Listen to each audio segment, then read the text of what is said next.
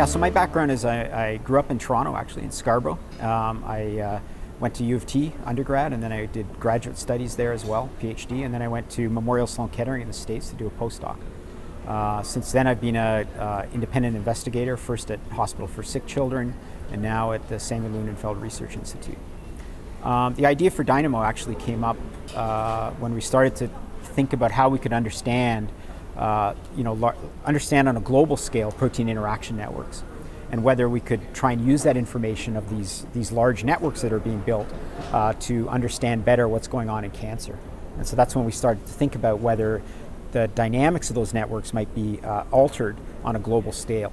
And that led to our integration of gene expression array data with protein interaction data. So the first study that we did was on breast cancer. We were able to show that we could predict outcome in breast cancer as a function of the altered modularity of the protein network. And since then, we've now gone on and looked at other cancers, such as follicular lymphoma, retinoblastoma, osteosarcoma, and we're now looking forward to trying to look at prostate cancer and bladder cancer. That's a really good point, because we've been starting to think about that a little bit more.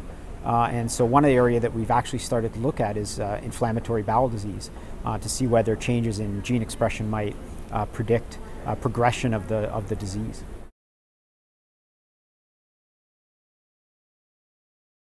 Yeah, I think that's an area that we're very interested in getting into, is to try and understand whether Dynemo might allow us to better predict our response to drugs, and perhaps, yeah, maybe resuscitate some failed drugs. Hopefully it'll look like something. But I think what it's going to look like is that I think it's going to come along with a genome-wide analysis of individual patients' RNA levels in tumors. I think that's going to become the standard that people will apply. I think that this will link to proteome-wide analysis of protein levels in tumors and other diseases, as well as proteome-wide analysis of post-translational modifications of proteins. So I think that within 5 to 10 years, we're going to see a transformation of how we view human cancer.